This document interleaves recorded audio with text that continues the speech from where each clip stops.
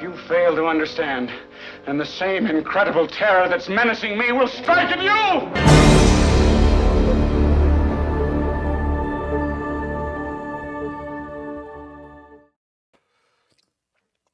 Hello, and welcome to my channel. My name is Mitch Brisker, and for most of my adult life, for those of you who don't know me, I was involved in Scientology. For about 30 of those years, I worked for the church, directing films, instructional films, propaganda films, designing exhibitions, all kinds of stuff. I left a few years ago, actually in the wake of the pandemic. I left, as did, I believe, a whole lot of other people. I wrote a book called Scientology, The Big Lie, How I Made an Evil Cult Look Good. I hope you'll check it out. It's on Amazon, it's on Apple Books, it's on Google Books, and you can order it in bookstores in case you don't have a computer. But if you don't have a computer, you're not watching this. If you're here live, as I see a number of you are, I really appreciate you coming here today. If you're watching this on the replay and you've never been here before, I invite you to subscribe and hit the notification bell. You can always cancel that later. I'm just checking the chat to make sure that I'm not saying any comments about my, that's the thing about doing the solo. You can't really do a mic check. There's nobody to really check it. So anyway, the subject today we're going to talk about, this is not headline news, folks, but this is really important to know in terms of understanding the dangerous cult of Scientology.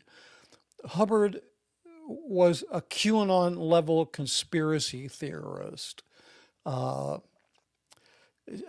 a level that I don't think a lot of people outside Scientology understand, because Scientologists make a really good show of what they call safe pointing different government agencies and so forth. But internally, they are indoctrinated to hate the government, and they absolutely hate the government. They're admonished to pay their taxes and abide by the law. And when they don't, if it's a big thing, they get protected. Today I made a film, really, that I'm kind of just gathering my thoughts here. I directed a propaganda film based on an essay written by Hubbard. And it really expresses his hatred for the government. And I'm not saying our government is perfect, but we do, and he has a right to speak out and say he hates it. But we are able to hold our leaders accountable to some degree. We do have freedom of religion and freedom to leave a religion without being interfered with, which is something that the Church of Scientology violates constantly. But first, before we look at the film, I want to just set up for you. I have to just open a couple of things up. First thing I want to do is I want to set up for you just how hateful and conspiratorially minded Hubbard was. And to do that, I want to read you a page and a half from my book. I don't like reading online, but I'm going to do this. So here it goes. This is basically one of the more academic sections of my book. Believe me, it's not all like this, but a lot of it's much more exciting. But this does paint a really good picture of Hubbard's mindset, and it's pretty unbelievable. And so I'm going to read this to you. I'm going to scroll it on the screen. You can follow along. And it says, within the Scientology universe, there is no shortage of beliefs and conspiracies driven by prolific foes intent on keeping humankind enslaved. It was the Markab Confederacy, which Hubbard described as consisting of various planets, united into a very vast civilization which has come forward up through the last 200,000 years, formed out of the fragments of earlier civilizations. In the last 10,000 years, they have gone on with a sort of decadent, kicked-in-the-head civilization that contains automobiles, business suits, fedora hats. I don't know what he had against fedora hats, but he really seemed to dislike them. Telephones, spaceships, a civilization which looks almost like an exact duplicate, but is worse off than the current U.S. civilization. Hubbard claimed the Markabs are one of the most powerful galactic civilizations still active. in a lecture titled Auditing Comm Cycles, and that would be the type of communication which is required to practice Scientology. They refer to that as an auditing comm cycle. You might have seen, Mark Haley and I just did a breakdown of a film we made called The Cycle of Communication, and I'll put a link to it down below. But if you want to know all about everything you don't need to know about communication, I think we made a quite entertaining video on that. But anyway, so he gave this briefing on what is called the St. Hill Special Briefing Course, which was a higher level auditing course. It was always considered a very important course. This is a bit of an aside. Hubbard referred to the auditors who'd taken that course as the dukes of Scientology.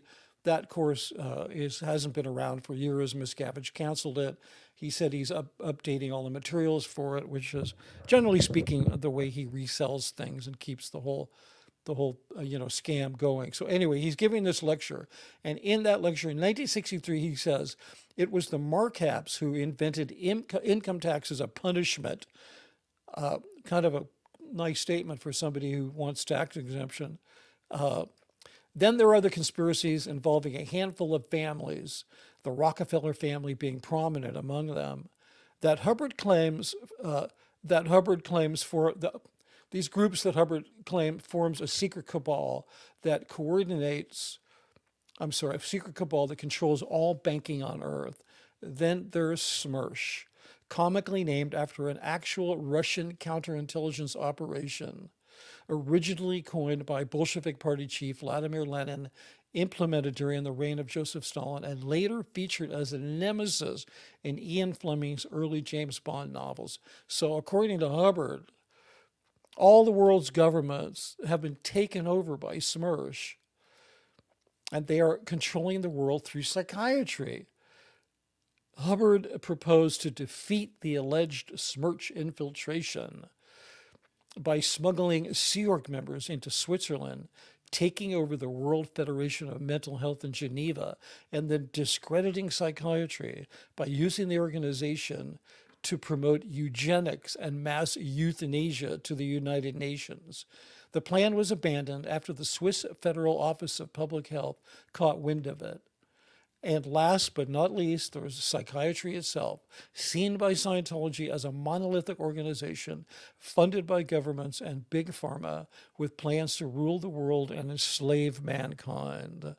So if you had any doubt about the role of conspiracies within the Scientology universe and within the teachings of Hubbard, there it is. So let me bring this film up. We're gonna take a look at another film. It's probably only 8 minutes long. So, and essentially, this film is called Unconstitutional Government. Hubbard hated the U.S. Constitution. So we're going to settle in for about 8 minutes. And if you want to run and grab some popcorn or use the toilet or anything, I'm going to say hi to a few people, and then we'll get started on it. I'm going to go back up to the top here. So we got April in Amsterdam. Hey, welcome back, April. My mic is blowing. Okay, it's leaving. From Holland, great to see you. Peggy P. Hi, Mitch Brisker. I should put these up, actually. Sorry about that. Then I've got Peggy P. Hey, Peggy, how you doing? I'm so enjoying you and your content. So glad you're back in the saddle. Yeah, I'm kind of playing hooky from recording my book because it's really way more stressful than I thought. And so, this is how I pay hooky. So we've got LeFou Kitchen, looking forward to more insights from the Mitch Stir. Yeah, that's Mitch rhymes with bitch, rhymes with switch, rhymes with ditch. I get a lot of that stuff. But yeah, thanks. Hi to you too, and April. So hey, Peggy. Okay, so you guys have your okay. This is Barb tries. Hey, Barb, from Durham, North Carolina. And oh, Shelley's back. Nice to see you, Shelley. Oh, sound is good. Thanks for following through on that. Philosophy, morning, Mitch. Yeah, hi. So you're, it's not morning here, my dear. It's 2 in the afternoon. So that's what happens when you're in different different parts of the world. And so here's from Rune Sky City, Esoteric COB to see. Greeting from Target 3. I'm so glad you made it all the way to Target 3. Give us a report sometime. Who else is up there? So we're going to go along here. So I'm just giving everybody a chance to settle in, because I don't think, yeah, maybe Shelley. Maybe Shelley says Illerich sounds very bipolar.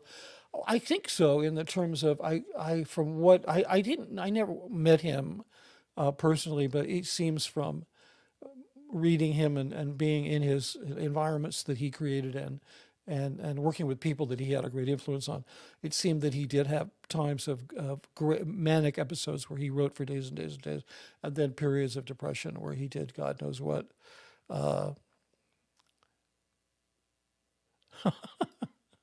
Philosophy. Okay, he's not wrong about the banking system. Yeah, I'm not going to disagree with you. I think there's absolutely some sort of hidden cabals or hidden conspiracies on planet Earth to control banking, manipulate finances, blah, blah, blah. But Hubbard framed all these as enemies of Scientology. So he really tried to take advantage of those conspiracies. But yes, I don't disagree with you, philosophy.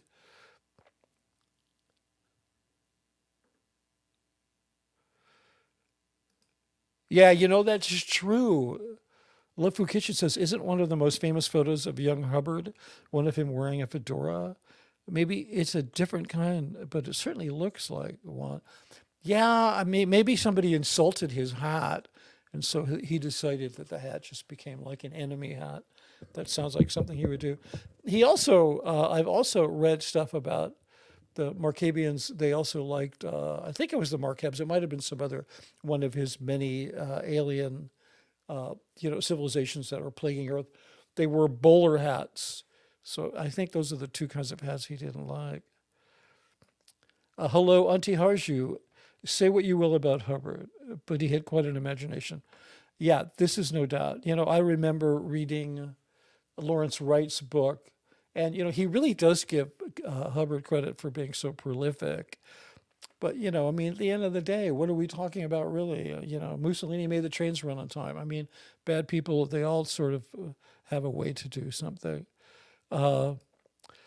Philosophy. L. Ron Hubbard wanted to promote eugenics. That's interesting. Yeah, it's not that he wanted to promote it, although he was a racist. It's that he knew it was bad, and then he thought if he created a fake, like if he got people into the World Federation of Health and they promoted eugenics as though, you know, like double agents, like cutouts, proposing that it would bring them down. So he definitely knew that it was bad, but I'm sure secretly because he was such a, you know, he went to Rhodesia and he just like cozied up with the apartheid government, and, you know, Zimbabwe was formerly Rhodesia. And he just like, he wrote a constitution for them and presented it to them. He said, here, me, L. Ron Hubbard, here, I give you my new constitution. It'll help your country. There was nothing in it about giving more rights to the black population. So, and they still threw him out of the country because they hated the guy. Philosophy says, Mitch, that sounded like all the conspiracies all together. Yeah, it does. It's like he kind of made this rich protein stew of conspiracies and then got everybody, all of his followers, to eat it. I mean, I used to work with guys at Gold, you know, old timers who'd been on the ship. They'd been with Hubbard forever. And they used to talk about these things. Oh, yeah, I remember Ron coming by one day and saying, you know, the government does this all wrong, and this is the way to do it, and this is who really runs the planet. And they all believe that we're constantly visited by aliens and all kinds of crazy stuff. I'm not saying any of that's true or not. I'm not a proponent of it. I'm just saying it's so prevalent in Scientology, and it's so much a part of the mindset. Yeah, this is really the point of why I want to show the film today. Barb Try says, hates the Constitution, but they sure have found a way to abuse the First Amendment. Yeah, they 100% hide behind the First Amendment in two ways. They receive religious freedoms, the lack of the scrutiny that the government cannot penetrate religious organizations, and then also, which a lot of people don't really talk about, but the First Amendment, religious freedom, also means the freedom to leave a religion without being interfered with by the government or the religion. And so we all know, I mean, I don't have to tell you stories about how Scientology interferes with people trying to leave. They even have them sign contracts that they can't sue them, that they have to come back and do arbitration and all this kind of crazy stuff. All of that is a violation of the First Amendment. You have the constitutional right to say, I'm not part of this religion anymore. I'm leaving, and to have nobody interfere with you. And that's absolutely a problem. Oh, boy. Yeah, okay. Carolyn, Worstika, my surname before marriage was Pitch. So you can imagine what I got. Yeah, my parents didn't think about, I thought about when I had kids, I named my kids things that didn't rhyme with anything bad, and I did it on purpose. So yeah, because kids can be really mean. So yeah, Mitch Pitch, that could have been, if I had your name, that would have been even more difficult. But yes, I can imagine.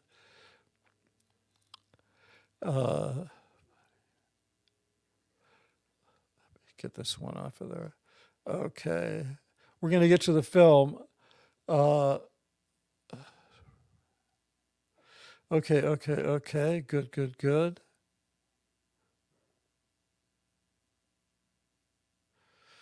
Well, this is interesting. Philosophy says, Mitch, I have an old book written by Richard DeMille, who helped L. Ron write early Scientology. He was the son of Cecil B. DeMille. Well, I didn't know more about that. I've been meaning to contact you about that other issue anyway, so I'm going to send you an email. I want to know more about that. That's I'm sure that's a known thing. It's just not on my radar.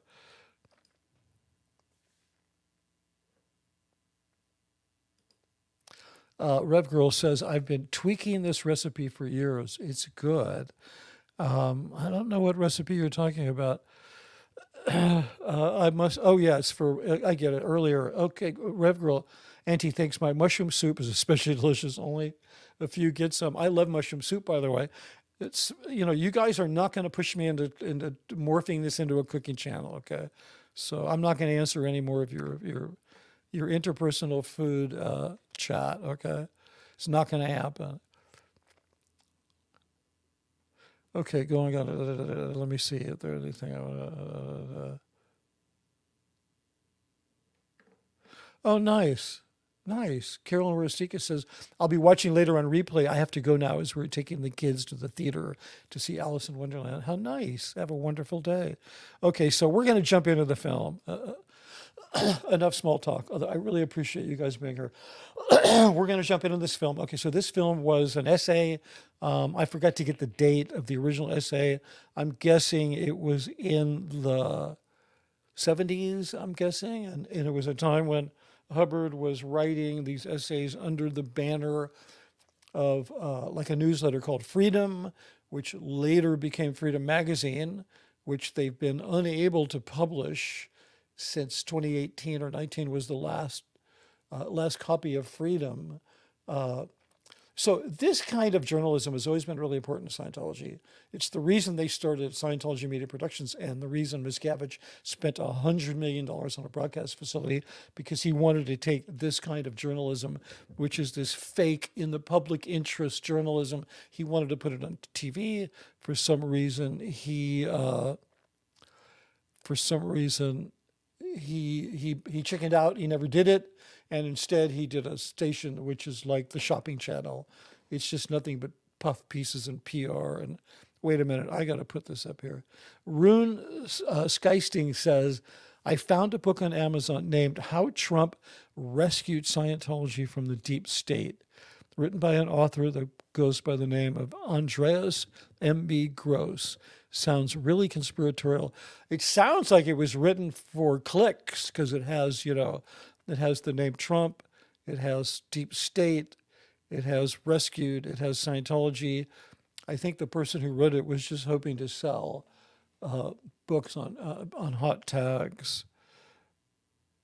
Okay, so here we go. So without further ado, I'm going to start this film. It's done under the banner of Freedom.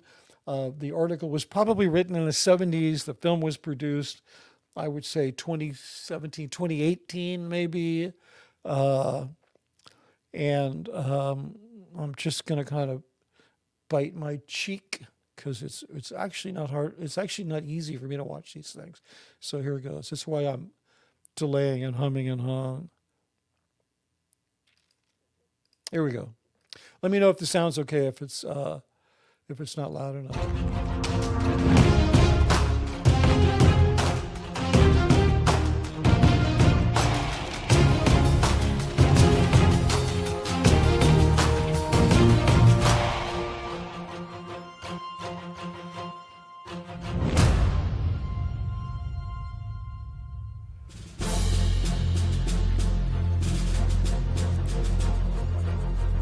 The existence of a constitution does not guarantee a people a constitutional government. Written or unwritten, constitutions usually set up the form of the government and guarantee the people certain rights. Governments usually formulate them and point to them as evidence of their liberality. Often, to gain popular support, they add to them very worthwhile bills of rights, guaranteeing individual freedom, trial by jury, confrontation of one's accusers, freedom of religion and speech, and other desirable features. But the end product is a con game of wonderful scope.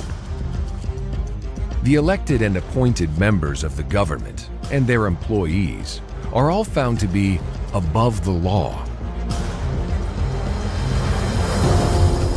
They are not compelled in any real way to act within the Constitution or a Bill of Rights.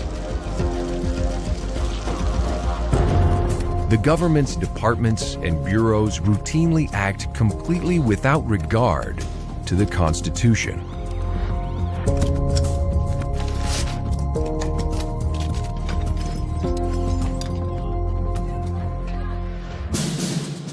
In the U.S., the Supreme Court exists to reverse government unconstitutionality. But one seldom reaches it with a case, unless one has tens of thousands of dollars for legal fees. And even when one wins a Supreme Court decision, the government employee or bureau whose unconstitutional actions caused the trouble in the first place goes unpunished and unscathed.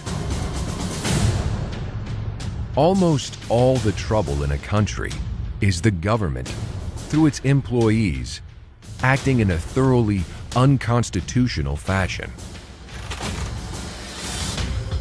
This reacts on the public as a disbelief in the actual government and a disavowal of it.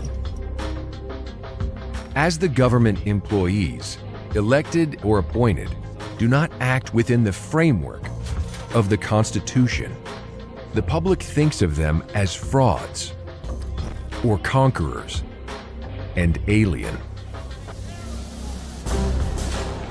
Revolutionary groups spring up. Any foreign enemy finds adherents. Criminals are protected by the public.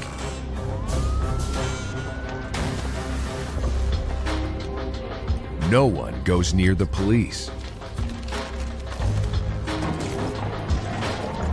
And the final product is at best a revolt, and at worst, the death of a civilization.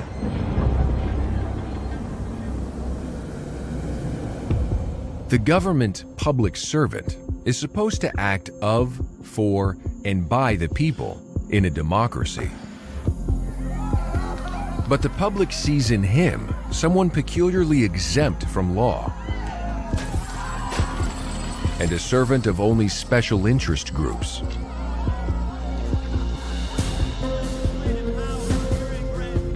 The aspect of a government mouthing the Constitution and yet acting as a Superman caste undermines patriotism by defying belief. The public reacts to this untruth with defiance.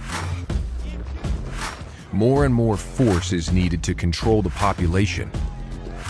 And at last, there is a revolt, or the nation degenerates and dies. As the public cannot strike at the government individual who is acting in an unconstitutional manner, it strikes at the whole government. Sir, you've been rejected. No government can afford even one tyrannous petty clerk, much less unconstitutional behavior You're rejected. in all its departments. Next. Next.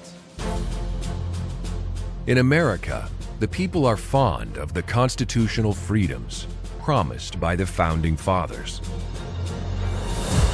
Yet the existing government, in all its executive departments, spits on the Bill of Rights 1,000 times a day. And executive orders defy them in an avalanche. These departments are actively at war with religion, freedom of speech, and ordinary legal procedures to a degree that observing the Bill of Rights is a remarkable exception to their normal conduct. The courts will accept no complaints or summonses for these public servants.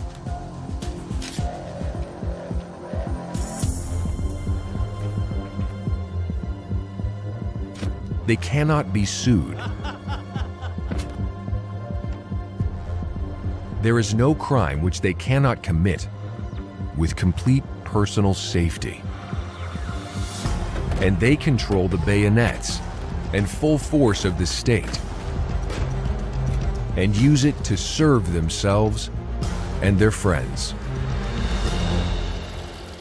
In gathering case histories of the unconstitutional conduct of these agencies, one is overwhelmed with the volume of instances and feels the futility of even beginning to list them. At state and county level, abuses of power and violations of rights are so flagrant that few voices indeed dare raise themselves in protest. National and state, county, and city laws, reviewed against the Constitution, present a spectacle of studied defiance. Illegal seizures of persons and property, detention without trial, are the common routine of officials. Yet they wonder that the public does not support them actively, but tends to withdraw in fear. When a public is faced with unconstitutional officials, it becomes insecure. When the insecurity becomes high enough, they join any revolutionary force.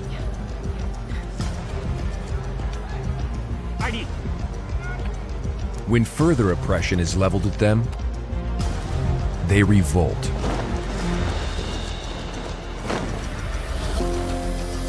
The common answer of one of these governments is money handouts in an effort to buy support. It does not work.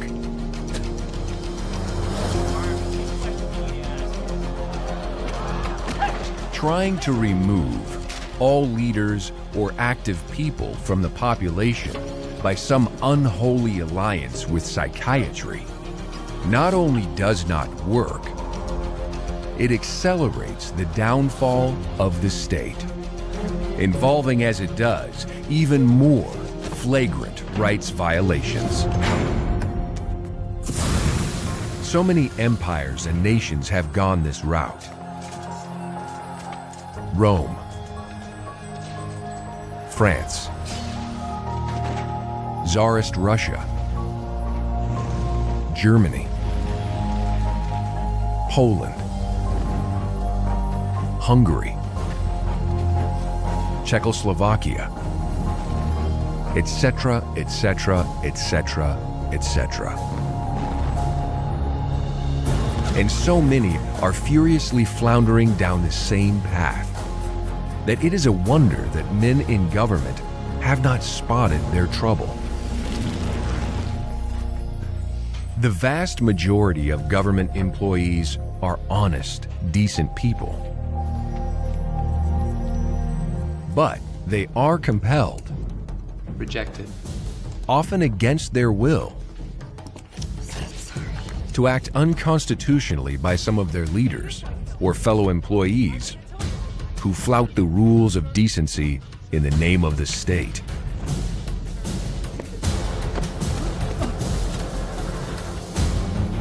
Perhaps the taste of tyranny is so delicious, and the sadism of despotism is such an addiction, that even if they knew their lives depended utterly on becoming bound by and acting according to their constitutions and bills of rights, they still could not forego it.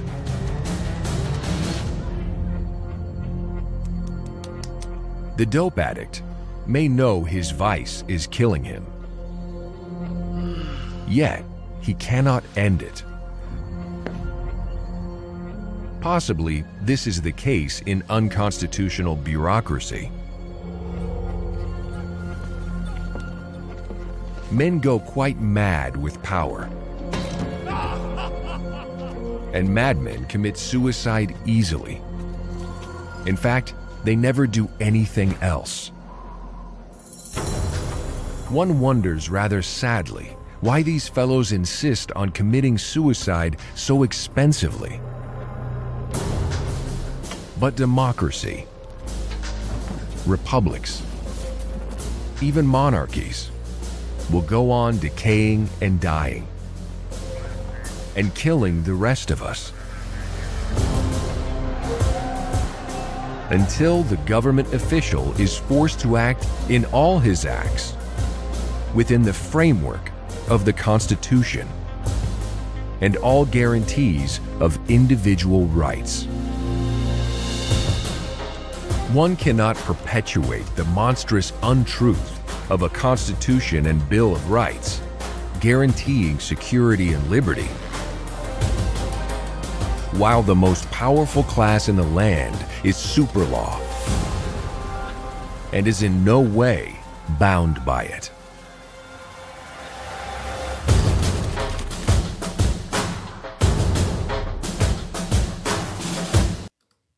Okay, great. Yeah, I got to tell you, I get actually kind of triggered watching these things because there's so much stuff in it that is absolute BS. I mean, sure, there's problems. This film points out the existence of some violations of civil rights and so on and so forth, and individual rights, and there are problems, and we do have mechanisms in place to try to right those, but this whole thing is a mask. This is essentially what you've just seen is a heavily fascist organization that's accusing the United States of not being more democratic. In other words, of violating its own tenets like the Bill of Rights and the Constitution. It's absolutely amazing. This is how the brainwashing takes place. I mean, I look at these things and I'm like, I just cringe. And when I see comments, people say, hey, this really looks great, but blah, blah, blah, blah, blah. And I think, oh my God, that I was doing this stuff. I mean, I'm still working out like what part of me was so that I could just read this thing, so much of it which violated my own sense of what I believe society was all about. Anyway, I could go on and on and on and on and about that, but it's like,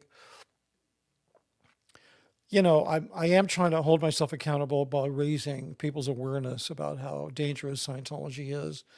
I think everybody who's speaking out on Scientology really needs to, at one point, step forward and say, yeah, I was raised in it, or yeah, I joined it by choice, but like we all did things, you know. I wasn't an abusive person in Scientology, but I helped create materials that enabled a con game that made Scientology look good, and yeah. So anyway, I don't want to. So like, I want everybody in the chat to say, "We forgive you, Mitch." No, I'm just joking about that. I have to put this up here. Philosophy said, "I remember hearing that effective propaganda should have 70% truth and 30% lies." I mean, there you go. That's probably about the correct number. I couldn't tell you how much I agree with that. I have some. I start some as we were going through it. I like to bring these up. Anti-Harju said, "It's quite hilarious when Scientology talks about freedom of thought or speech, like that even like that even plays a part in it." Yeah, it's, again, this is Scientology's mask. This is the mask that it puts up. This, as I said, this is from. It's I think actually. I think Rev Girl asked earlier where this came from. It was an article written by L. Ron Hubbard. It was produced, I believe, in 2017, 2018. I made this film. I made it up at Goldner Productions for the TV network, so it was shown on the network. It's there. You can go watch it.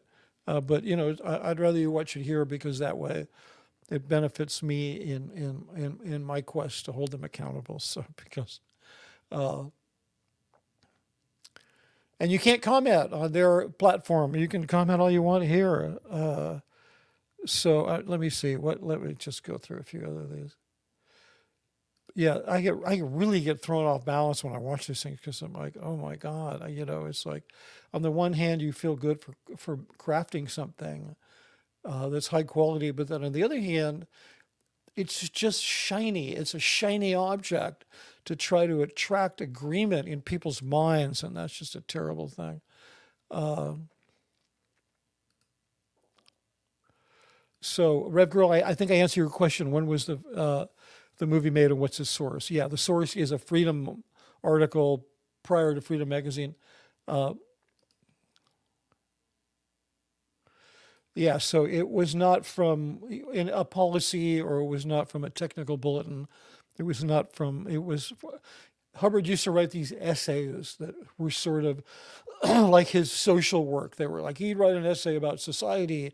He'd write an essay about the role of religion in society, or, you know, constitutionality, or good people versus, you know, he'd write these articles and publish them, and they were supposed to be kind of a benefit of him, you know, being around, because he was a commentator that was supposed to help everybody.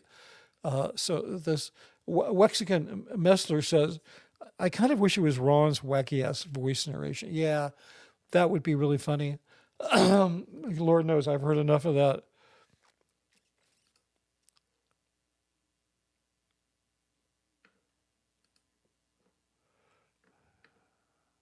Okay, we're moving on.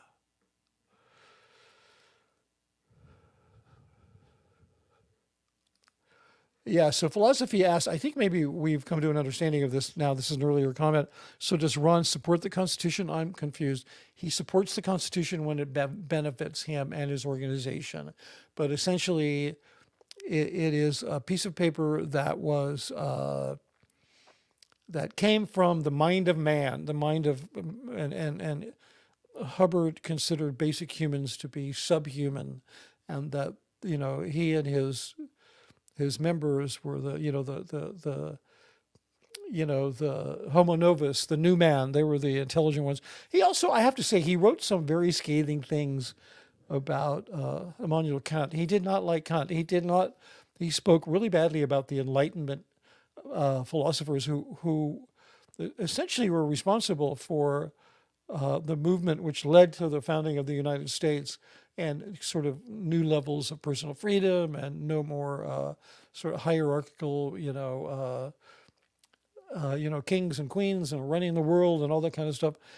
And so Scientology, it started in America because of the very unique freedoms that America provides. And yet Hubbard, he was very disdainful of the philosophers who were responsible for creating the atmosphere under which democracy flourished. So the answer to that is philosophy is when it benefits him, he's definitely for it. Yeah, so there is philosophy. There is some intended humor in this, but it's kind of mocking, sardonic humor. It's not like there's not jokes. Yeah, this is absolutely Hubbard projecting his own psychopathy onto the government to get you to think that he's the good guy. And in terms of what, this is Barb Tree's projection, what are Scientologists allowed to read?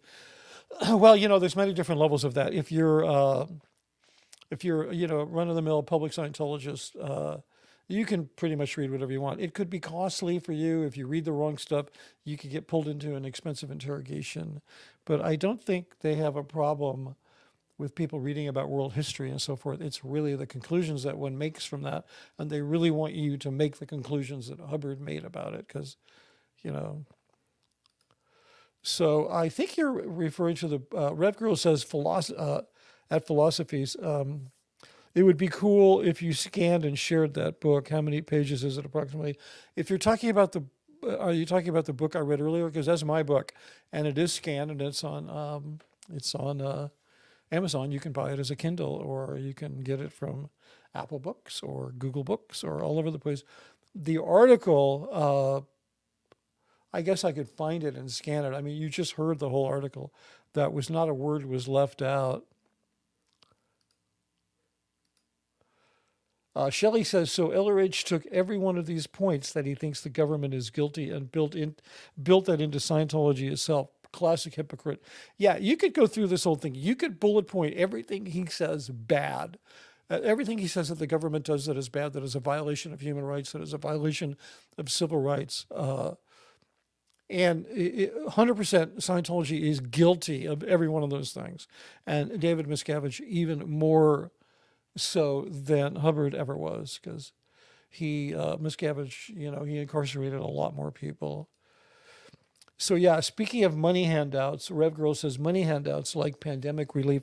Yeah, I mean, look, I'm a big proponent of social services. I think, it makes, I think they've even started to prove economically that a guaranteed income actually helps the economy.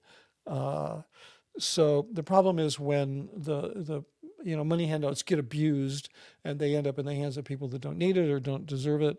Because, all that money that you hand out to poor people, it theoretically, they just spend it immediately because they're poor. They're not saving it. So it all kind of goes back into the economy. But yeah, they talk about money handouts, and then the biggest money handout in America is tax exemption. That in essence is a money handout, and Scientology takes advantage of that. So for L. Ron Hubbard to say, that they try to buy people with money handouts, it's just so much. It's a total lie.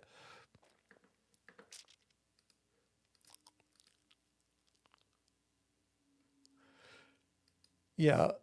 And Marilyn says, yeah, as if Scientologists haven't taken advantage of PPP loans.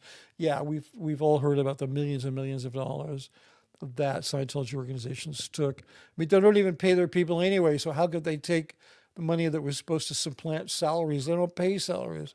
It was ridiculous. I'm surprised they didn't all go to jail for that.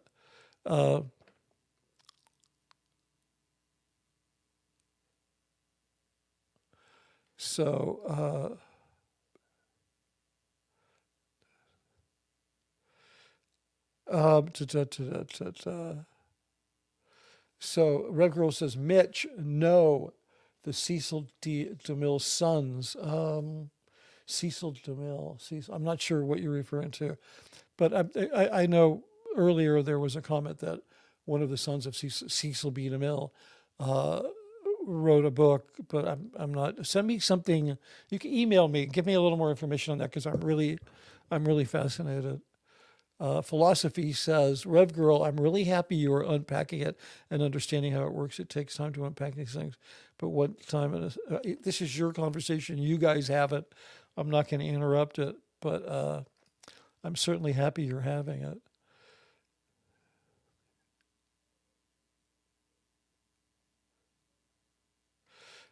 Yeah, I think this is Auntie Haj who says Scientology has certainly benefited from America's free religion stance in the Constitution, has enabled them to gain many more millions compared to if they had to pay taxes. Yeah, this is 100%. This is like so correct. And as I just referred to, this is the big money handout. I mean, this is like, they talk about corporate welfare, which is when corporations end up like paying zero taxes. And you also have this other thing, which is religious welfare, which is Scientology gives nothing back. They take all this money and what do they do with it? They spend $100 million on a broadcast facility. They keep it running, which even with slave labor, it's got to be really expensive. And they literally give nothing back. Where, you know, say what you will about the Catholics, they provide a lot of health care. There are religions, you know, I'm not pushing those religions, but they actually do exist to some degree for public benefit. You know, they feed the, you know, I mean, they feed the poor, they heal the sick, you know, they have hospitals and stuff like that.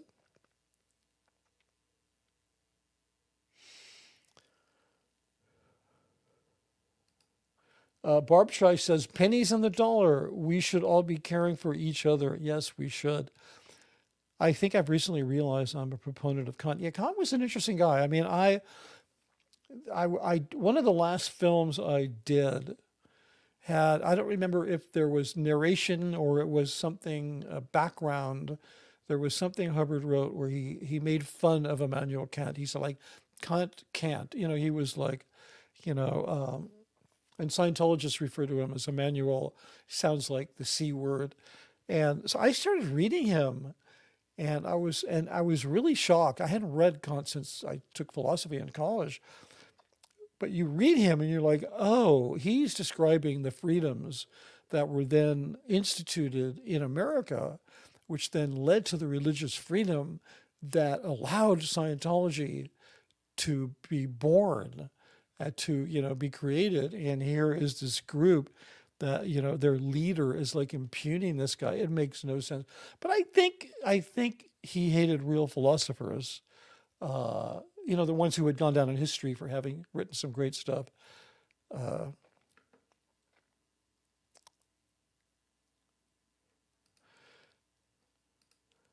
Yeah, this is yes. Christian B said, he's saying this at Love Food Kitchen, but I have to pick this up.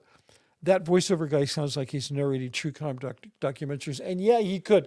That actor, Shane Johnson, he was, if you ever watched the show, the Black Dynasty show on BET called Power, Shane was, he was like the one white guy on the show. He was the cop.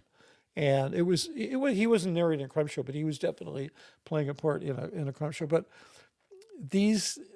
that's the intention, to make this feel like a legitimate crime show, like, but the crime show, the criminal is the U.S. government.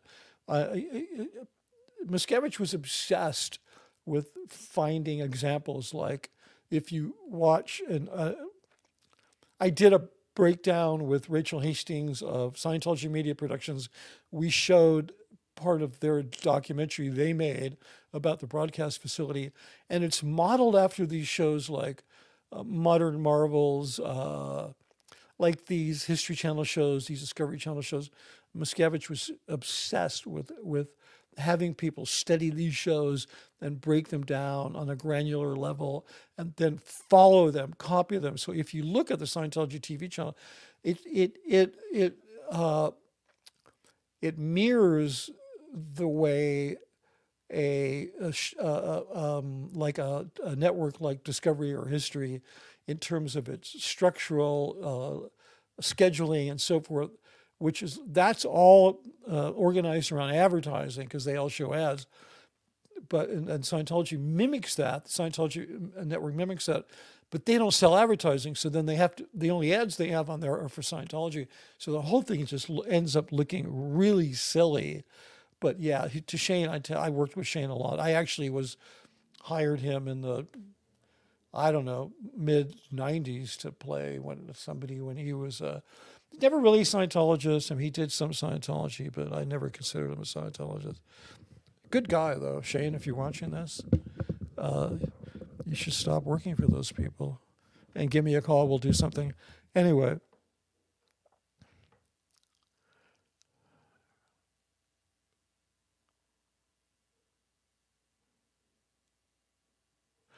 Oh, really? This is interesting. Barb Trice says Cecil, I'm assuming you mean Cecil B. DeMille, who was, yeah, big Hollywood. We all know who he was. His son's, Cecil B. DeMille's son was with Illerich when he kidnapped his daughter from her mother. Wow, I had no idea. I guess that he was maybe part of that whole crowd, that whole sort of sex cult crowd that Hubbard was part of, in the JPL crowd. Interesting. I should look into that, dude. We should do something on that.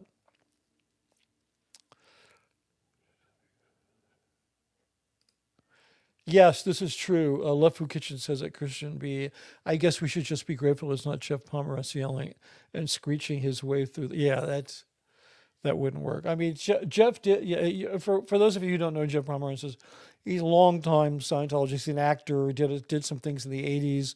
He's very much one of these guys who would do a guest appearance on a Matlock or something with an '80s kind of mustache. Famously, Jeff played Jesus in a Mormon film that they show up in Salt Lake City. They have a theater dedicated to the life of Jesus, and Jeff actually played Jesus, which is kind of ironic because Jeff is both a Scientologist and identifies as Jewish. But yeah, he's the guy who does all the, if you've heard the intro to any of the Scientology events, that really does it. He's like the guy who does the wrestling. Are you ready to rumble? That kind of thing. I don't do impersonations. I suck at it. Yeah. Shelley says, don't forget all of those front businesses that Scientology has. Yeah, in addition to all of these kind of writings, I mean, even this type of writing represents a kind of front group in that it's journalism that's disguised to be supposedly in the public good because it's not talking about Scientology at all. That's then meant to sway your mind about Scientology. I mean, that's how all of those programs like Criminon, the criminal reform, morals education, Narcan on drug rehab, all of those were started by the Office of Special Affairs predecessor, which is, the Guardian's office. They were all just meant to soften Scientology's horrific reputation with the public, which has really been that way for a long time.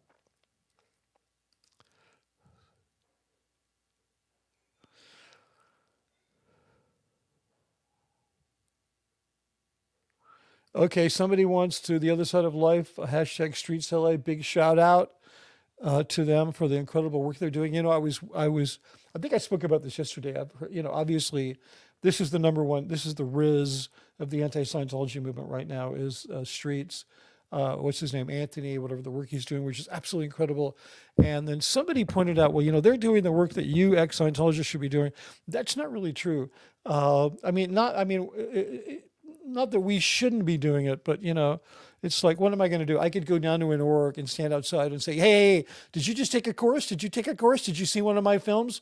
My films, they're crap. They're bullshit. I made them. I was deluded when I could do that. And, maybe I will. It might be fun. But the thing is that when we go down there to do that, they have an instant response, which is, this is a deranged ex-member apostate. But when Streets goes down there and these other guys go down there, I don't care if they're doing it for money, for, shits and giggles, because they feel a real sense of social injustice and they want to battle against it.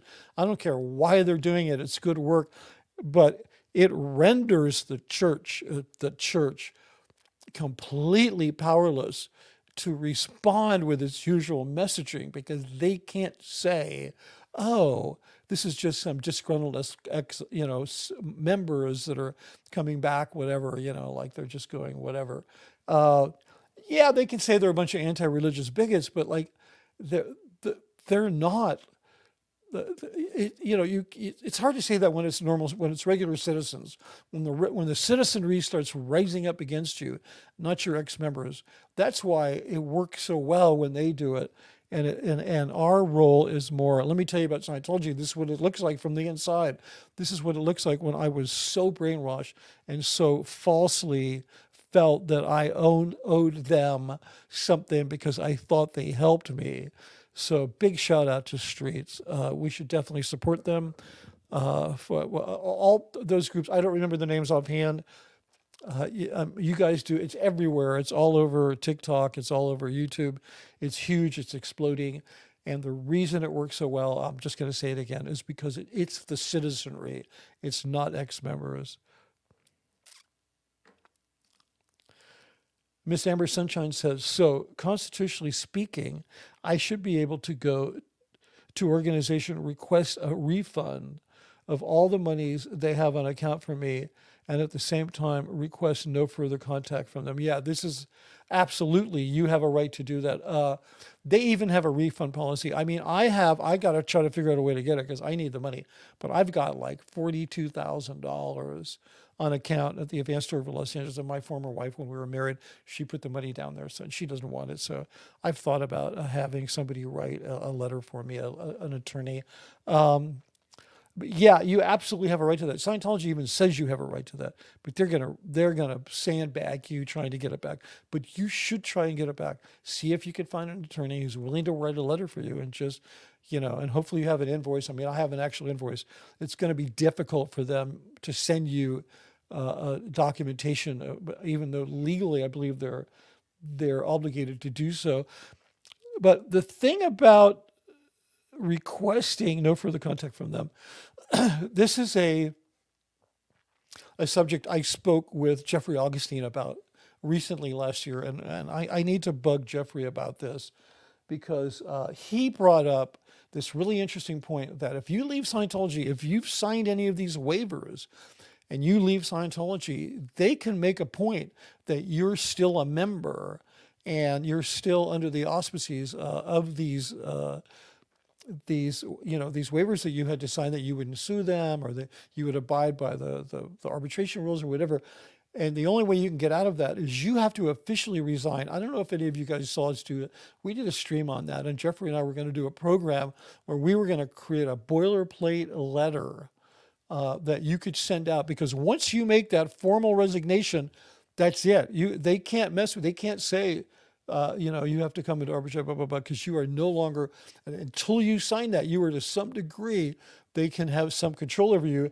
And I was reminded of this because a friend of mine contacted me recently, and they didn't know anything about the thing Jeffrey and I talked about, but they had written this letter and they wanted me to see it, and it was absolutely perfect. So yes, and I believe if you send that letter, and Jeffrey and I, we are going to get together. We're going to create a boilerplate version of it. If he doesn't want to do it, I'll just do it. And I want to start a campaign where people can actually send in resignation letters. I don't care if you left 20 years ago. I don't care if you left 15 minutes ago. And we can actually start a campaign and begin to build a list of, not even names. You don't even have to have your name on it, but these are the number of people that have actually sent resignation letters to the Church of Scientology, because I think that would be a really viable, it would be a good thing to do. I don't know. I didn't sleep a lot last night. You guys know that I just like I'm the somnambulist from, the Cabinet of Dr. Caligari. I'm mostly just like sleepwalking through life. Okay, good. Miss Amber Sunshine, we're going to get you a template you can follow. Yes. This is, damn. So the other side of life says Scientology is a total scam. It is. I mean, I referred to it in my book as perhaps the greatest confidence game in recent history, because they have actually figured, Hubbard was so clever. He was such a genius at this. He figured out a way to get people to actually trade their core identity, what is authentic about themselves, to trade that for a false narrative and to actually pay money for that narrative. And eventually that narrative leads you up to, believing that your body is infested by alien consciousnesses and that you confuse their thoughts and feelings and emotions with your own, and that you have to pay lots of money to get rid of them. Like, that becomes your story, and that's a total scam. It's like a 3-card Monty of the mind. So yeah, it's a total scam. That's why the other day I heard somebody arguing with somebody on YouTube about referring to Scientology as a religion, and I felt so bad for that guy, because that's like saying, Amway is a religion. It's not. It's a scam. Okay, so Duchess Diana says, just came on. What did I miss? Okay, we're going to start over. No, just kidding. Watch the replay. You missed some good stuff, Diana, and it's good to see you. Thanks for coming by. Auntie Harju said, the video seemed very well produced to me.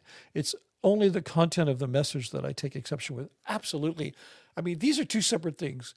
And you have to understand, when I started producing work at Gold, and all of a sudden there was this massive upgrade in the quality of the work, that David Miscavige one day said to me, he pointed out how important it is that the work that Scientology puts out should garner respect for Scientology just on the quality of its own, and forget the message. Like, people should look at it.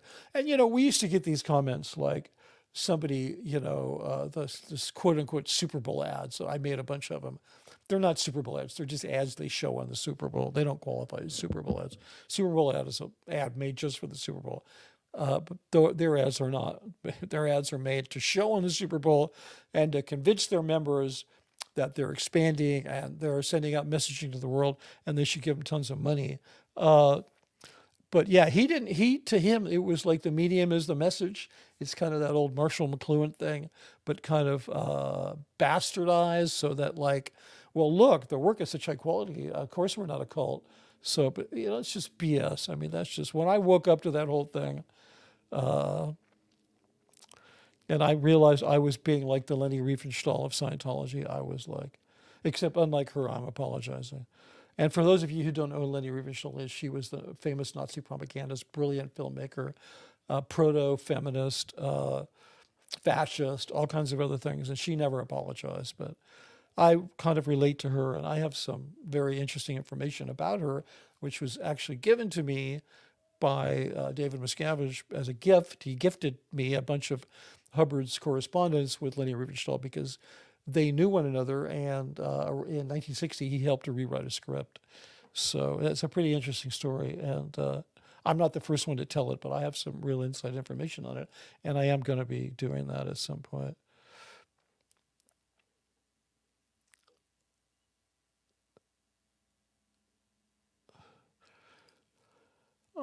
Selena Kamler, I can never pronounce that name. You need to send it to me recorded, and I can just hit a button and say it.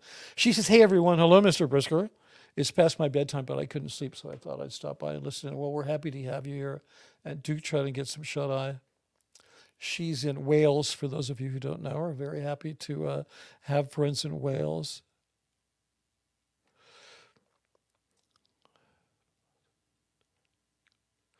And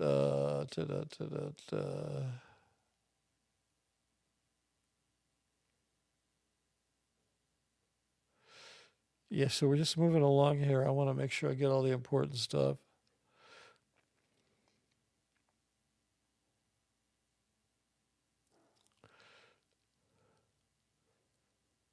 Hey, Busted Alex is here. Hey, Selena Kramer. Well, that's your communication. I'm not going to interrupt it, but I wanted to say hi, Alex. I just noted you were here. We noticed you were here. And thank you for dropping by, because my entire chat perked up when they saw you were in here. But yeah, Alex always makes me, he's a good reason to smile. What does it say? Ho, ho. The YouTube channel looks like a clown nose on me when Mitch pulls up my comments. It does. Look at that. Yeah, well, that's nothing I can do about that, Shelley. You're going to have to maybe like, yeah, this just, it's YouTube. That's how they do it. What does this one say? This one says, oh, Wexican Messler said at Barbershop, John Atack wrote about the kidnapping piece in A Piece of Blue Sky. Yeah, I didn't actually read John Atack's book because when I was going through reading Scientology books, I was only listening to them. I didn't read any of them. But I probably should, because I don't think he's going to do an audiobook. I'd like to talk to John in person sometime about a number of things. Philosophy says, or you could make anti-Scientology propaganda. Wait a minute. So I missed the first part of this. But yeah, I can. Okay. Yeah. Oh, I wondered who does the voice. Philosophy says, I wonder who does the voice in the Scientology concerts and the propaganda that they show at them. Well, yeah, at the events, it's Jeff Pomeranz. So Jeff he's an actor. He did a lot of TV, but mostly he's a reg for the IS. He's also one of these guys that won, the Scientology Olympic medal, whatever they call it. The what is it? It's called the Freedom Medal of Honor, Valor, whatever. Tom Cruise got the big one. Everybody else gets like an Olympic-sized one. Jeff won one of those once. I'm not sure for what. I think it was for raising more money than anybody else. Jeff is a noted registrar, fundraiser for the International Association of Scientologists. He's also an actor. He also does those VOs. And he is essentially a really nice guy. He's just lost in a cult. But yeah, everybody doesn't like his voiceover. Sorry, Jeff, if you're listening. Everybody thinks they're stupid. Even Miscavige, the number of times he told me, I got to get somebody else. But that's, it's like that voice everybody is pretending that it's okay, but nobody thinks it is.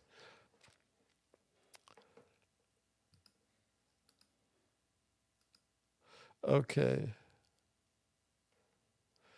Yeah, this is spoken by the man who knows. Apostate Alex says, don't trust apostates. They're full of lies. Yeah, and while we're talking about books, if you go, I'm just going to put this up here. Whoops. Here, we'll just scroll it for a minute. Oh, man, my mouse, I'm losing ability to use a mouse. Okay, here we go. Hold on. Sorry for that. Okay, so I'm going to leave that up for a minute. I want to sell some more merch. I want you guys to buy some more because I think it's really cool. And you can also buy an autographed copy, hardback of my book for $50 plus shipping in the U.S. only. Sorry about that. It's too expensive to ship outside the U.S. But anyway, that's my program for raising money to promote the book because I'm really trying to get it more into bookstores. And it's expensive. You have to either go to book fairs to promote, which is very expensive, or there's kind of some aggregator people that go to book fairs and you can pay them and they'll show a bunch of books, but it's expensive. So I'm trying to raise money to do that. Anyway, so let's get back to enough self-promotion. Yeah, I think I know what I've thought about this philosophy and make it all B grade 80s. I have thought about making a parody film that seems like, did you guys, that movie, The Imposter? No, what was it? The movie, the one that James Franco did about the really bad actor. I can't think of the name of it, but I've thought about doing something like that, like actually a film that pushed Scientology, but it was just so ridiculous. But it was like done, as a spoof from people who really believed in what the film said. I wish I had the time and the resources. Hopefully someday I'll do that.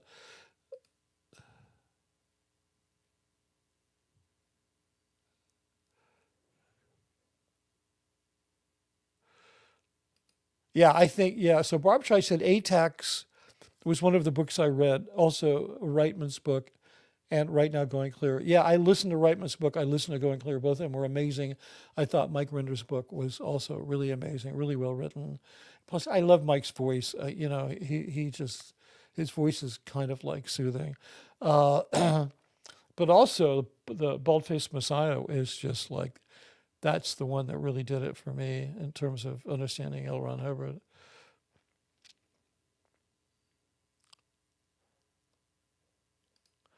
Yeah, I miss the snow. Veronica Bombria, hello. Nice to see you back. Hi, y'all. Snowing in New York. Yeah, well, I'm green with envy.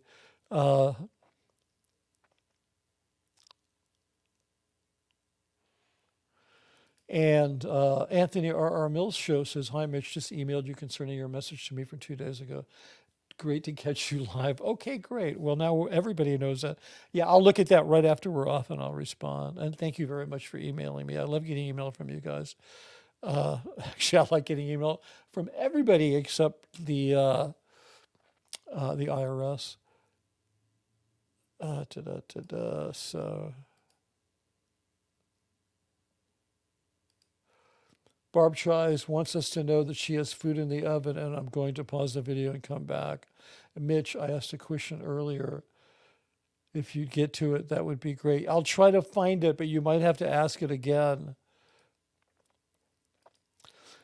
Love Food Kitchen says, I find it fascinating that they don't erase people from history like they used to. There are still so many videos, articles on freedom, etc., quoting Senior Director Mitch Brisker when he's now an SP. Yeah, I know, it's pretty funny. It's just a different, yeah, they don't do that so much anymore. I think they're gonna, I mean, what are they gonna do? I mean, I'm all over the place. And it's almost like it's a way, I don't know, I think it's a way of messing with me. It's a way of saying, you know what? I did that. Okay, are you guys hip to this? I don't know. Some of you guys are new. You haven't known me that long, but I want to just go to my channel real quick, and I want to hold on a second. Let me just do this. There's 2 videos on my channel that I thought. Here we go. Okay, check this out. Can you see these 2 videos? Down here, can you see these down at the bottom right here? There's one, that one, and then that one. Scientology Bound, the true story of Scientology's film studio, Golden Era Productions. That was the first video that I did. And it's kind of rough. It's kind of, I think videos in my presentation, but I mean, what I said, I think is great. But if you haven't seen those, go and watch them. Because this Scientology Bound, it's a video that I made with gold in 2014, extolling the virtues of gold. And what I didn't know at that time, I found out shortly later, was the hole was in existence. There was about 100 Scientology executives locked up like 100 yards away from where we were shooting this thing. So if you haven't seen it, go watch it. The other one is called I Was a Scientology Flying Monkey. I spoke out against Ron Miscavige Sr. because he was going on the TV news show 2020 on ABC. And so I did a bunch of videos impugning him. It was really the only negative stuff I was ever involved in. But just to hold myself accountable and get the truth out there, I did a reaction video to it. And I thought both of these, my point is, I thought both of these videos, I thought they'd get the videos featuring me taken down. No, they're like, nah, we're not going to take it down. You can talk about us all we want, and we're going to keep you up there saying these, you know, what we wanted you to say back then, what you wanted to say back then. So it's kind of weird.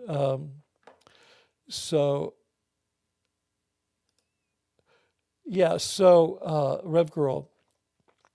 So yeah, they're not going to, yeah, my other theory, I'll get to you Rev Girl in a second. My other theory about why they don't take my stuff down is I think they're trying to keep it quiet from Miscavige. I actually think he doesn't know. I think he would lose his shit if he knew that I had done this, because he considered me a friend as of 2018, which was just pure manipulation. I was not buying it at all, but he at least professed to that. And I know they've done I've not been fair gamed. I mean, I have this channel, I've written a book, I've been on the 2 biggest German TV stations, you know, National Enquirer, Chris Cuomo, Daily Mail. In a week after next, the 60 Minutes Australia is coming to interview me.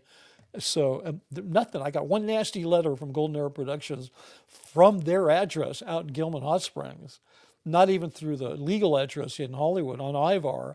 So I think because Miscavige is like, he's so busy, he's probably heard of Aaron Smith Levin, but he doesn't know that he's like, quote unquote, making short jokes about him on a daily basis. He probably doesn't even care. You know, to troll somebody, you have to insert yourself into their communication. So, I don't think I'm trolling anybody. I'm just trying to talk to you guys and to public who might be interested in knowing more about Scientology. But my point is, I think they want to keep it because so many people would get in trouble. I mean, I think all of gold would be on beans and rice for 6 months if Miscavige found out that I was doing this, because he considers that I'm their property. He considers, like, if Mitch Brisker left and is doing all this, it's because you guys, you must have pissed him off. You didn't handle him right.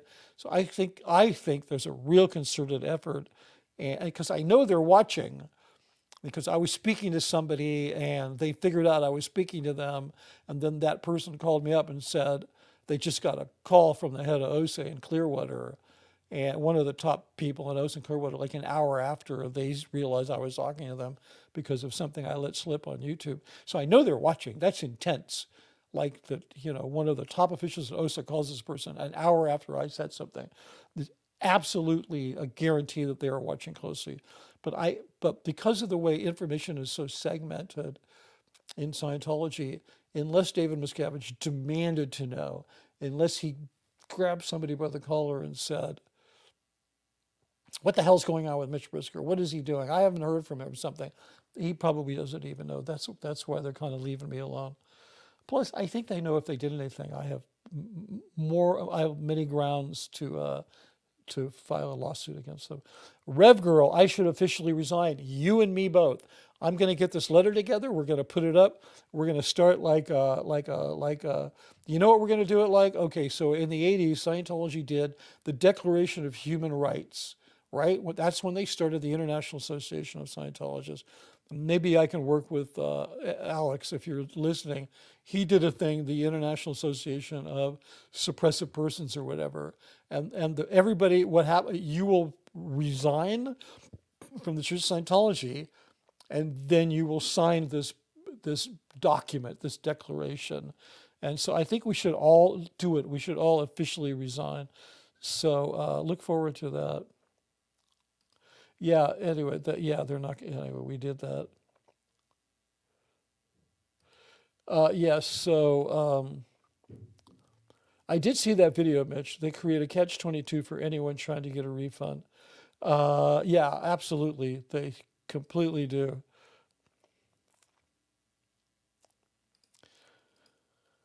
No, I mean, it couldn't hurt. Barb Chai says it, Rev Girl, it couldn't hurt. And it's a great way to make a statement. I just think.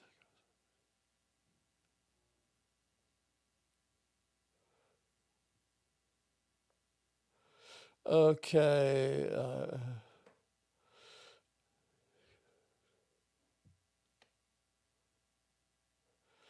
Yeah, this is a fact. Philosophy says, I mean, yeah, he created an effective system for total thought and mind control. He might be evil, but he was really good at it. I think that's one of the reasons in Scientology we think that our cult is better than other cults. Like, I watched The Vow about Nexium, and I'm like, Jesus, how could people follow this guy? Because, I think we all think that our cult, is better than the other cult. But I do have to say, there's a reason why Keith Raniere is in prison for 120 years, because he was really lazy. He didn't do the work. Hubbard never went to jail. David Miscavige will probably never go to jail as much as he deserves to. So, yeah, he was really good at it. Because he put the work in. He wasn't lazy. I think Keith Raniere was the laziest cult leader in history. I mean, that's why he ended up, where he is.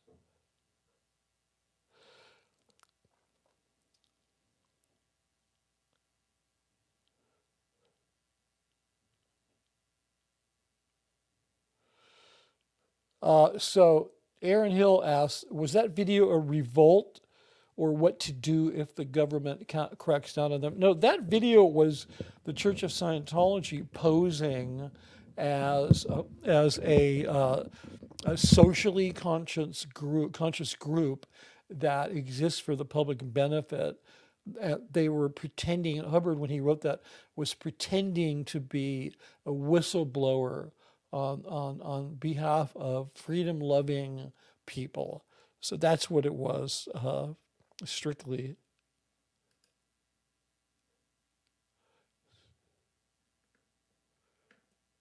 Okay, here we go. Rune Skysting said, yesterday evening was packed with action down at the recruiting office in Hollywood. There was peak Scientology optics when the speed freak made a fool of Scientology. I hope the man gets some real help. Yeah, I'm not sure who you're referring to there, but yeah, I've been trying to keep up on all that. I haven't watched any of it today, so I didn't see what happened last night.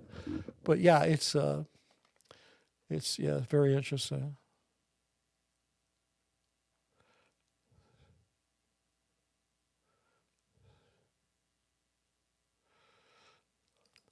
Yeah, Auntie Harsher, yeah, I do. She says you seem to have quite a few followers from Europe land. I thought it was called EU. Did they change it? It's like Disneyland is Europe land. Yeah, because I got a bunch of coverage in on the Daily Mail and on two German. You guys have all seen the German stuff. It's the German stuff is you've seen these. I uploaded them. They're both on there if you want to watch them. There are these top two things here. More coverage on German television, and Scientology is officially considered a cult in Germany if you want to watch those. But I had a lot of people reaching out to me from EU and asking me if I could stream around 2 o'clock because it's a really good time for them. So I'm trying to do that. But I really, really appreciate having subs, followers in EU. Auntie Hudger says, myself included. Well, thank you so much.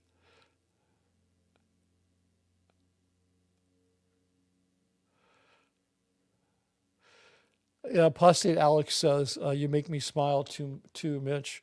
Yeah, I'm here to make you smile and to embarrass you as much as I can. Yeah. Yeah. Yes, Alex is a flirt. We're all hip to that. We're hip to you, Alex. Okay, good.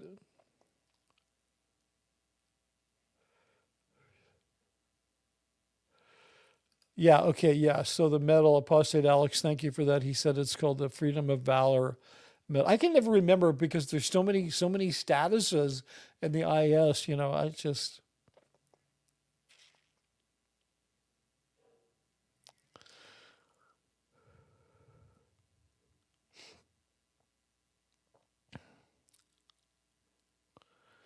yeah, Rexican Messler says he's waiting on the audiobook. A lot of people are. I'm trying to get it done. It's just, man, it's stressful.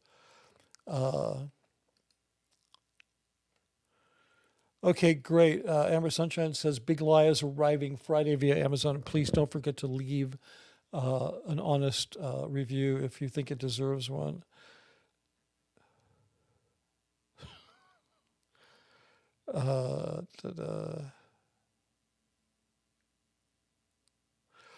I don't know what philosophy says. Do you like the accent, Mitch? I don't know what accent you're talking about.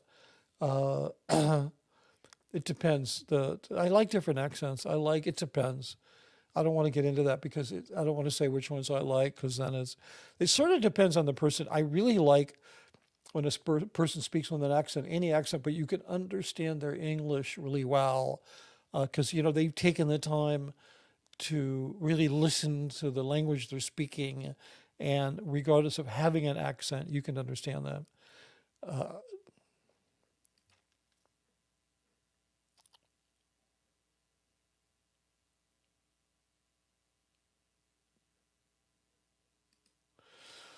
Yeah, sorry about that, Auntie. But wait a minute, where are you, Auntie Hushy? Because you can buy it like in 20 different countries. So the shipping, unless you wanted an autographed one. But, if anybody really wants to read my book and they truly can't afford it, I will send you at no charge.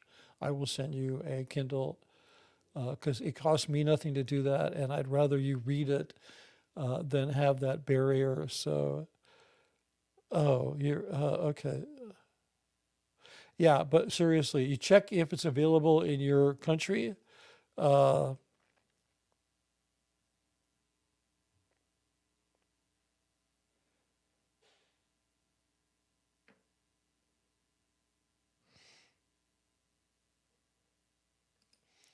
Philosophy says, Mitch, I got a hard out Kiwi accent.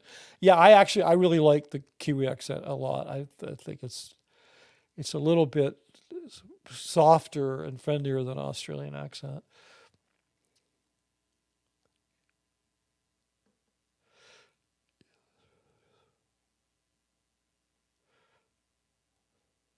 You're Auntie Harsha, you're Finlander, right? I don't know if it's available in Finland. It might be if you don't see it on Amazon. I mean, get it as a Kindle book. There's no charge for shipping.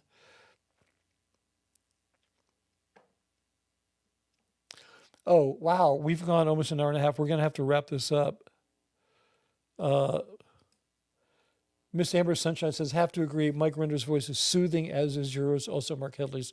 Yeah, I listen to Mark's book, and I love Mark's voice. I do some streams with him. He has a kind of fun, tough guy voice, like not like a bully tough guy, but just kind of like, he has a voice of like someone you can't mess with, but who's also just really funny. He was like that when he was 19 when I first met him. He's like, so many things about Mark and Claire are exactly the same, except of course, without all of the, the stuff that they were, they were trapped in a cult. Without all of that stuff, but don't get me going, because they're two of my favorite people. I knew them. I met Mark in 1990. He arrived at the base, the international base, a few months after I did, and then we worked together for years. And then I knew Claire both as a course supervisor at Golden Air Productions and as an RTC staff member. She was one of the not scary RTC staff members. Okay, so let me see. We're going to bring this to a controlled landing here.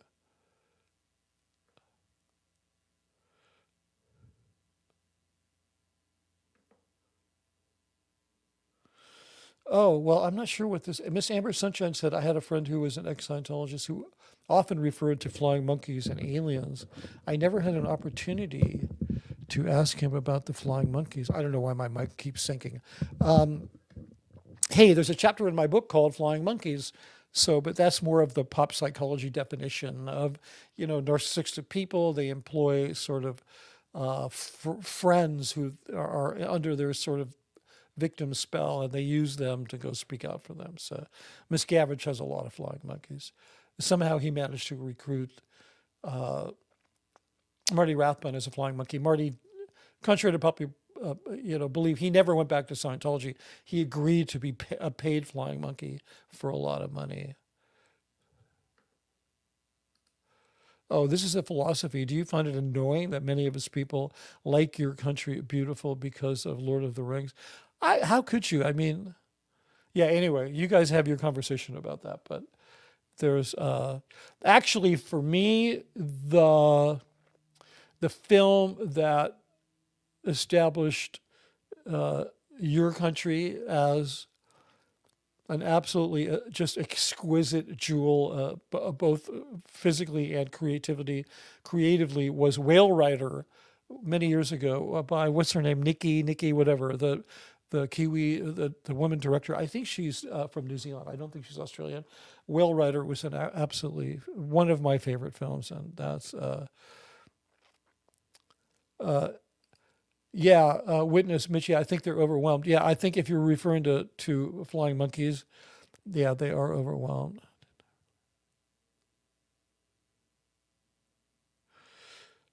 Yeah, I think I cleared this up for you, philosophy. Hey, if you guys go back and watch Whale Rider, what is her name? Nikki. She recently did a film. Very talented director.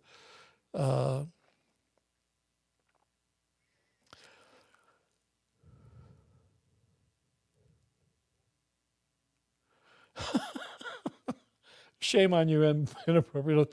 There's so many things wrong with the statement, but it really cracks me up. I think DM watches Mitch's channel personally because he misses him so much.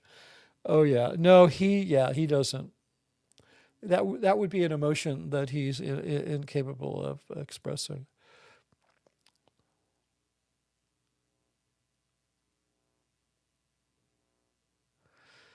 Yeah, I mean, DM is like, he's not watching this. I'm telling you, a lot of this stuff. I mean, I was in the room. A lot of the stuff when Anonymous was going on, he wasn't sitting there watching it all. He would just get some reports from OSA and he would read the reports. He doesn't want to deal with all that stuff. So, and I think they really are actively trying to keep him from knowing that I'm doing this. Yeah, that's an interesting point, Rev Girl. I hadn't thought of that. Everyone should resign, even the never ends. Yeah, but we have to come up with its own category, like, because you can't resign from something that you were never a member of. So maybe they could resign from the possibility of ever being a member. How would that go? Dear Religious Technology Center, you send it to them and everybody else. This letter to you is to inform you that I am officially resigning from any possibility of ever engaging with your organization. It could be like that. What do you think? But yeah, it would be good to get everybody involved.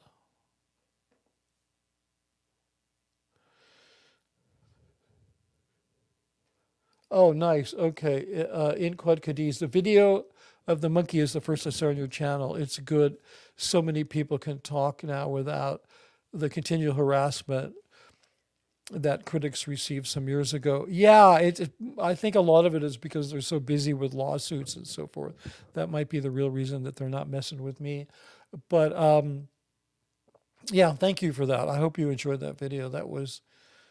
And it's still up there. If you know, one of the reasons I did that video is because if I Googled my name, the first thing that came up was Mitch Brisker, Senior Director, Golden Air Productions, speaks out, against Ron Miscavige Sr. And I'm like, screw that. So now you Google my name and that shit's like, here, I'm going to do it real quick. That stuff is like, it doesn't even show up on the first page anymore. Oh, no, it does. Yeah, they're doing this, okay? So the number one is News Nation. Ex-Scientologist says church covers up failure of their beliefs.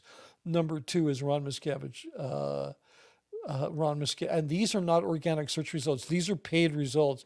So they are actually, it looks like they are actually paying to keep me in the search result as being part of their organization is speaking out. But right above that is the one from the Chris Cuomo show, because they're definitely paying for that. They pay to get in the search results.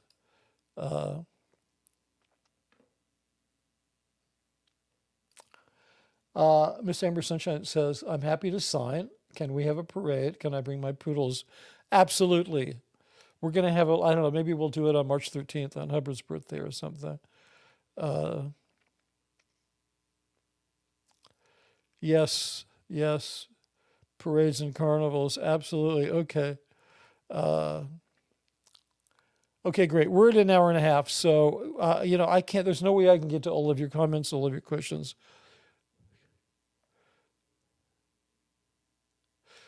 Yeah, no, you're absolutely, yeah. Witness, wow, see, Mitch, they can't keep up with their own outdated tech configs. Yeah, absolutely, they cannot. So, Auntie Harshu says, Mitch, do you probably receive harassment from Scientology now that you're out in public? You speak instant. I think I've explained this. I absolutely have not. I received this one nasty letter. It wasn't a legal threat. And, so it's like nothing. Hey, Jeffrey Augustine's here. Hey, Jeffrey, if you're still here, I got to talk to you about this. We need to do this thing, because a friend of mine reached out to me who had sent me a letter. I asked her to send it to you too. Maybe you received it. We need to do this program where we get people to resign. So let's work this out, and we'll get people to sign it, like, the Declaration of Human Rights or whatever. People will actually sign it. Jeffrey says, Scientology Money Project says, past life clears would need to resign from their 1950s status. Yeah, we'll have a section for past life clears. That's perfect. And Shelley says, should we all take a trip to New Zealand? That would be epic. Yeah, we absolutely should. Auntie Harshu, you're welcome. She said, thanks, Mitch, for this great screen. Much appreciated. Scientology Money Project says, a mass mutiny. Yeah, we need to, you and I need to lead the mutiny. We need to do it. So listen, I'm going to bring this to a controlled landing now. I want to do just a little bit of Shameless self-promotion. You've got, hold on one second. Let me just stop sucking here. Okay, good. So here we've got, please, again, I'm asking if you would like, go to my merch store. You can get a book. You can buy, I think the artwork on my merch is really fantastic. People seem to really enjoy it. And let me see, what else do we have here? If you can support my journey to hold a Scientology accountable, you can buy me a coffee, which is fantastic, or you can, even better, you can donate directly to my PayPal at mitchbrisker@gmail.com. That is my personal email, so please don't abuse it. But if it's just Scientology business, anti-Scientology, if it's business of the channel, you can also reach me at scientologythebiglie@gmail.com, all one word. And then we have, if you have subscribed and, hit the notification bell and given a like, I really appreciate it. Thank you very much for doing so. So that's pretty much that. So now I am going to sign off, if I can. Thank you all again. And this is the part that I find the most difficult. I'm still sort of new at this. Apparently it takes a lot more than 110 videos to get good at it, but I'm still working on it. Anyway, I'm going to come back later, hopefully today. I have some really interesting stuff about how Scientology admits to being an extremist organization in its writings. And it admits to it, and I think they're just oblivious to it. So we're going to do that later. But for now, let's all give a shout out to my little puppy, Weston, who's now about to be let out to take a walk. And boy, does he need it. So I'll see you guys later. Take care.